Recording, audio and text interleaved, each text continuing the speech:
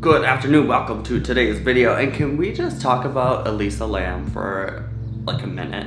I know this is like old news, behind the times type stuff, but I haven't gotten a chance to talk about it on my channel yet, and it is one of the most creepiest mysteries I've ever come across. If you don't know anything about the case of Elisa Lam, let me give you a little bit of a backstory so you know what I'm talking about. So Elisa Lam was a student, I believe, from Canada that was here visiting LA.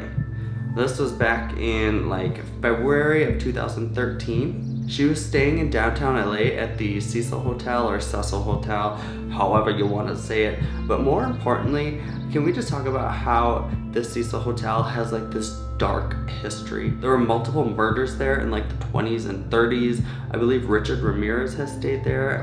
What was he, like the night stalker or the night killer or something like that? Some serial killer. There have been a bunch of suicides at the hotel in the I believe the 50s and 60s. People were just jumping off the roof and like falling to their death. But anyway, let's get back to Elisa Lam because I got off topic. So Elisa Lam was in the Cecil Hotel when she mysteriously was murdered.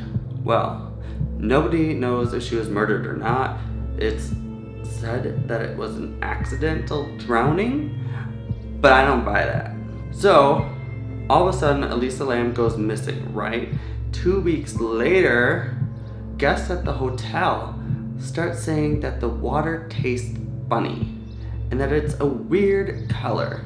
So what did the employees do? They start looking for the cause of this water malfunction, right? So one of the employees goes up to the roof of the hotel, opens the water tank, and notices a body floating in it. Yeah, that's right. These people for 2 weeks have been drinking water, showering in water that a decomposing body is floating in. Disgusting, right?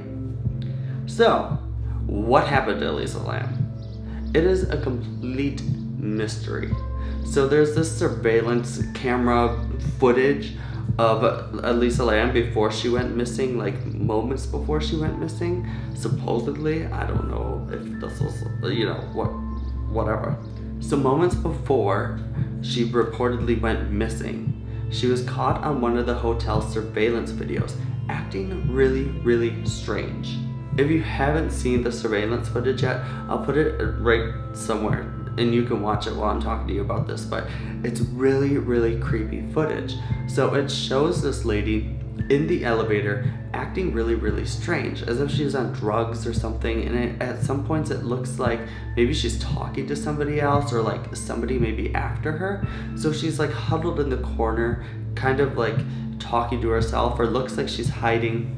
And then she's pressing all the buttons on the elevator, and then she steps out of the elevator again, and she's kind of looking around and makes these weird hand movements, and then she goes back in the elevator, and it's kind of like this game back and forth. The weird thing about this to me is that the entire time that she's in the elevator and going in and out of the elevator doors never once like try to close. Usually when you're in an elevator, those suckers are slamming on you like every 2 minutes. But nothing happens while she's in there. It's like some weird, like, supernatural force is at play, right? So now, after this footage, she goes missing, right? Let's talk about some other weird stuff about this, okay? So, her body was found in the water tank on top of the hotel. So, you have to get roof access to get in the water tank. But hotel employees say that the roof access door was locked and alarmed. So if that door was alarmed and locked, how did she get through it and nobody ever know until 2 weeks later? Another thing is that the water tanks were on a platform and were so high that employees had to use a ladder to look into them when they were trying to figure out what was wrong with the water. How did this lady climb her skinny ass up over the water tank, open the lid, get inside, and shut it all by herself? So people still have no clue what happened to this lady. Was she murdered? Did she kill herself somehow? I mean, if she was murdered, I kind of feel like it's not number 3. I'm just continuing. If she was murdered somehow, I think it would have to be like one of the hotel employees, because how else would she have gotten through the locked door, through the alarm door, and up into the water thing without alarming anyone? Maybe somebody, like an employee, was the murderer and, you know, used their access code to get through. I don't know. I think it's kind of strange with the elevator, and here's why. There's this paranormal game called the elevator game. And so what you do is you go through, you get on the elevator and you punch in a certain sequence of floors. You let the elevator ride. If a lady gets on, it means you're crossing into this other dimension or something. I'm not sure exactly how the game works, but the game is played in an elevator and is supposed to take you to another dimension. A lot of people in the paranormal community think maybe she was playing this paranormal game and maybe she was in her own little dimension or supernatural realm. I don't know. It's kind of weird because she presses all the buttons and then she gets off the elevator and back on and the doors don't shut, nothing's happening, but she's talking to things that aren't there. I mean, it's kind of possible. Another theory is maybe she was just crazy. Maybe she was talking to herself. Maybe she was having a little episode up in the elevator and then hallucinated and jumped her ass into the pool, but it was really a water tank. I don't like that theory. It's not as fun as the supernatural one. I kind of like to think that maybe she was playing a paranormal game. Maybe she was even possessed. I don't know. She was just acting weird. Like, seriously, I feel so bad for those guests that were there for those 2 weeks drinking that foul ass water that a decomposing body is in.